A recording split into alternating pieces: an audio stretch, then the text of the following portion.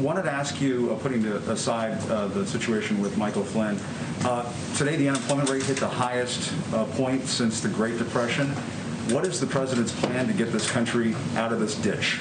Yeah, you know, this president is the jobs president. This president got us to a place where we had the lowest employment rate in the history of this country, historic lows for Black Americans, Hispanic Americans, the disabled, veterans. As the president has noted, and I think this is right, we had to put a stop to the economy. It was a pause. This wasn't some, economic catastrophe that organically happened.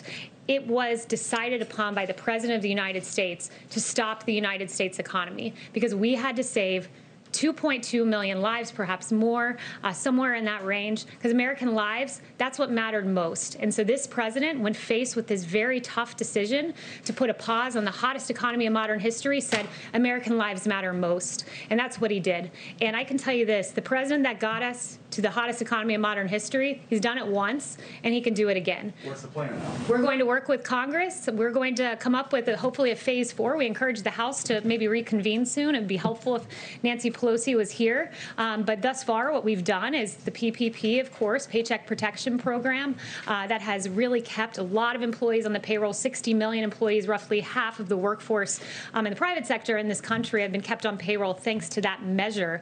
But going forward, principles like deregulation, principles like lowering taxes. The president has mentioned a payroll tax pause, which would be a great thing for the American people. There are a lot of proposals being entertained. I don't want to get ahead of the president, but I can tell you. Isn't there a problem, though? The president wants people to get back to work. He wants these governors to reopen their states.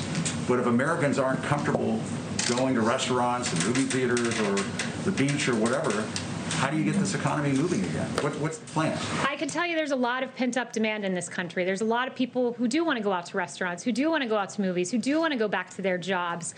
We see it and we hear about it every day. I don't think that that's a problem. I think people can trust that we have a president who wants to reopen and reopen safely. These are data-driven guidelines to reopening. The president has those in place, so there's no reason to be concerned because we have a president who always looks at the data, as Dr. Fauci and Dr. Birx have repeatedly noted.